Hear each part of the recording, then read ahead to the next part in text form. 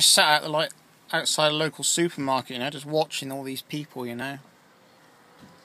Big old like pot bellies, walking sticks, mobility scooters. Like, you know, I mean, yeah, some people might genuinely need those. They might have had an accident or something, you know. But me, I'm thinking like, you know, all the shit they've ate in their lives and all the milk and that they've drunk and, you know. So, I mean, some people might think I'm talking a load of shit, but that's just my opinion and observations and books I've read and stuff, and it's got to be something in it, you know. All this obesity and degenerative diseases and stuff, and it's just something to think about, you know. Just look around at everyone, the state they're all in, you know.